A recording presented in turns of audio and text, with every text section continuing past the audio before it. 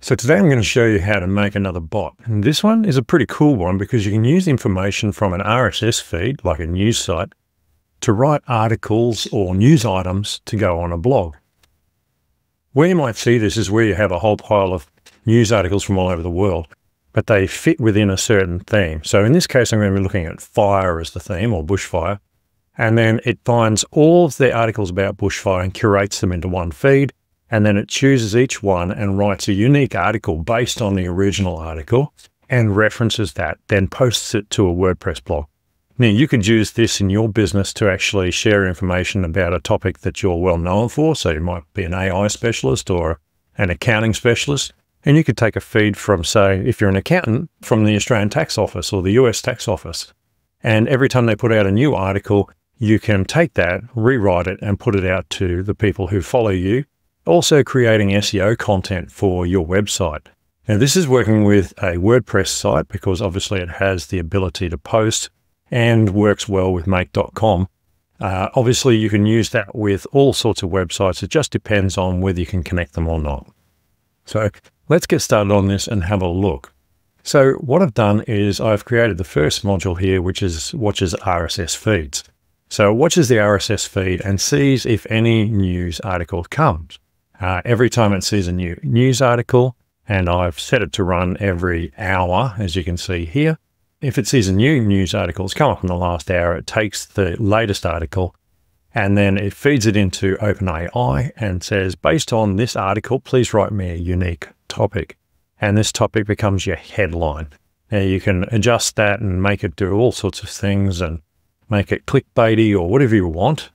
And it will write that and store that in a variable that then you can use later on when you do your blog post, because you need your title of the blog post.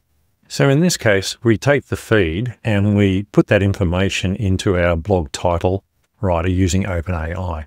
We basically feed it in, say you're a news blog writer and you need to write the title based on the title and the URL. So you ask it to actually read the article and then come up with an SEO article title.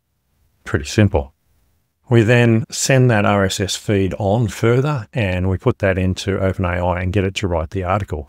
So we're going to ask it to actually write an article that contains all the information, and it's going to cross-reference that information, and it's going to put it all together for us in just a text article, because I don't really want to use lots of formatting here. I can do that myself if I want to, or I just can have it just go straight in a straight like news feed.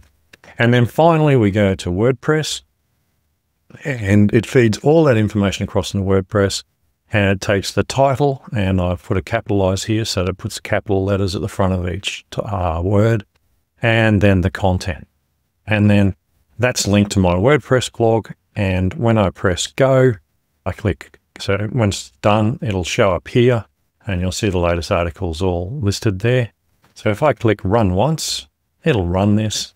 So it goes to the RSS feed. We can see that, it didn't choose any data. So I have to choose where to start. So I'm going to go to the RSS feed and I'm going to choose an item. Obviously this thing is running live. So I'm going to come down and just choose something down here. Here we go. Here's one, firebombing aircraft. Now, if I click run once, it should find that article now. Let's go. There it is. It's found that. It's now fed it on to the blog title and it's writing that. And we can see here it's spat that out. There's our title that it had. Now it's writing the unique post. And once that's done, hey presto, it goes on to WordPress. So if we come over here, we refresh, we should see here our new article. And if we come in, we'll see here, firefighting deployed to contain, there's our capital letters and all our information regarding that article and our original article and verified by other areas. So pretty straightforward and a pretty cool little automatic blog creator for you that uses RSS feeds. Now, just be aware, there's a few things you've got to be aware of. First is that it can hallucinate. It will make things up. Also, if you're using news feeds, it can't listen to video. So it has to be a text-based news feed. Now, I've run this for multiple days. It runs really well. I have no problems with it, but I did have to narrow down what feeds I was using. Remember, you can get an RSS feed from like Google News, But you can also use other tools to create the RSS feed. So you can do a search on Google News for a particular topic, then feed the resulting URL into rss.app, and that will create an RSS feed for you. So depending on what you want, you can create specific feeds. But what I'm looking at to expand this is I'm actually looking to aggregate a whole range of different feeds.